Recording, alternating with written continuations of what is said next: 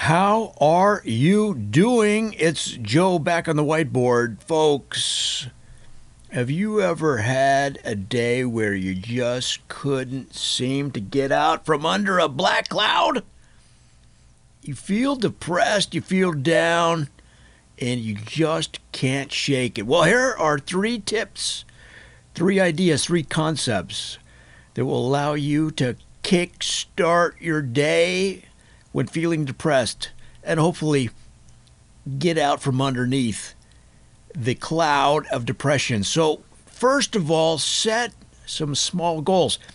When you're depressed, it's hard to think about starting anything because it just seems insurmountable. So, set small goals, specific goals, things that you can do easily, and that will get a rhythm of accomplishment going for you. What am I talking about? I'm talking about brush your teeth.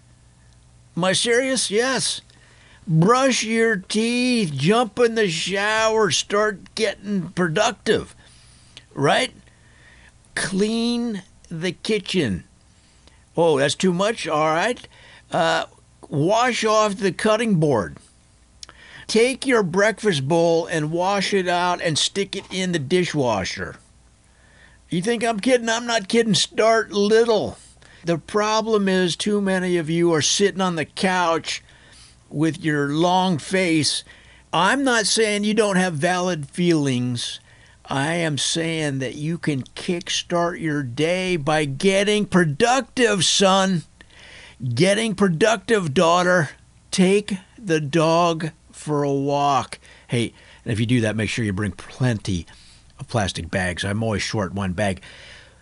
Get things going. When you get a little bit of rhythm of productivity going, you're going to slowly get out from underneath your cloud of depression, hopefully. Number 2, picture the end game. What happens is you start moping around and you just cannot get in your mind the feelings that you'll get after you accomplish some goals. You can't picture the end game. So try to think about how you will feel after the task is done. So let's say you have to go to the store and buy some groceries, and you just cannot get off your duff to do it. It's just too much. You're in a funk. Well, try to picture how you will feel after you get the grocery shopping done. You put it in the fridge, you put it in the cabinets. Now you got food to eat. You're going to have some nice pasta tonight. Maybe you'll make some chicken and shrimp and white cream sauce. Maybe you'll just cook up some burgers. Maybe you'll throw a steak on the grill. But you can't do any of that if you got no food in the house.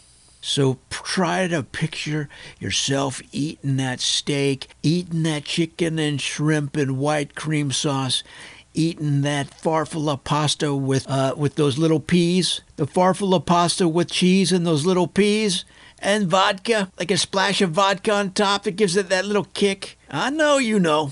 Picture the end game. Number 3, you got to clam up that inner critic. Oh, we all got that inner critic, that endless voice that's telling us bad things. Oh, you should have done that. You could have done this. You should have said this. You could have done that. Why did you let him get away with that? Why didn't you do that? You could have done more. Why didn't you accomplish more? What is that relentless inner critic? You got to punch him in the face. Punch that inner critic in the face and knock him down on the ground for the count. You can't let that guy run the thing. You can't let that girl run the thing. You can't let that guy take controls of your brain. Who's in control of your brain? Don't let that knucklehead drive around in your brain. Get him away from the controls, punch him in the face, and knock him down on the ground. Do not take prisoners on this. If you let that inner critic drive your brain around like he's in a rental that he's going to tear up before he brings it back to the airport rent-a-car place, you are in a world of hurt. You got to sneak up on that inner critic. Put your right arm around his neck in a headlock and then start punching him in the face over and over until he falls down in a heap. And I ain't even kidding. You cannot take any prisoners with this fella. They're dangerous. They are dangerous. The inner critic is an unrelenting thief, an unrelenting, unrepentant criminal that has taken your self-esteem and stealing your time. You got to get him out. Folks, those are 3 tips, ideas, concepts that you can use to potentially kickstart your day when you're feeling depressed. Kickstart your day like you're getting up on a Harley and kickstarting that thing into life. Folks, that's all I've got for now. Until next time, I'll see you then.